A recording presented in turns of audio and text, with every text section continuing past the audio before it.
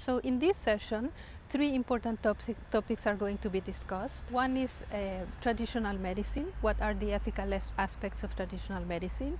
The other one is if there is any way to go for the world regarding reproductive cloning. The most important topic that will be discussed in this session will be another which is really very relevant for bioethics, although most of the people do not think about this when they think about bioethics, which is human vulnerability and personal integrity. Members that are part of UNESCO have in fact voted a universal declaration on bioethics and human rights, which means that all of the countries, 193 countries of UNESCO, have agreed that regardless of the differences in culture, religions, politics among them, there are some core principles and in the moral basis, in ethical basis, that they can agree on. The article number 8 on the Declaration of Bioethics and Human Rights is dedicated to respect human vulnerability and personal integrity. That means that we have to take care because every person or community or group of people can be at some point be vulnerable, whether for biological reasons, cultural reasons, religious reasons. And in the context of science and technology, we also have to take care of particular vulnerability that can be created there, because science and technology are in fact there in order to try to prevent this vulnerability, but sometimes they can create even more.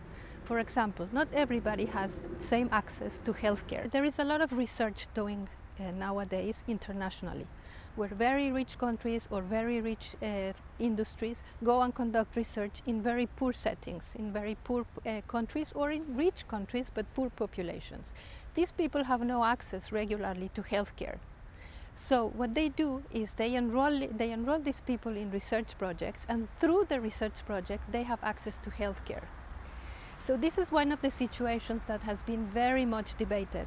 So there is a room for governments there again, and there is a point to make here for governments to do something against poverty and also to prevent the situation that so many citizens have no proper access to basic healthcare. It is very important to discuss principles such as vulnerability, human vulnerability and the personal integrity today, even if it was agreed to be a part of the Universal Declaration at least 5 years ago, because these are principles, and ethical principles are always there.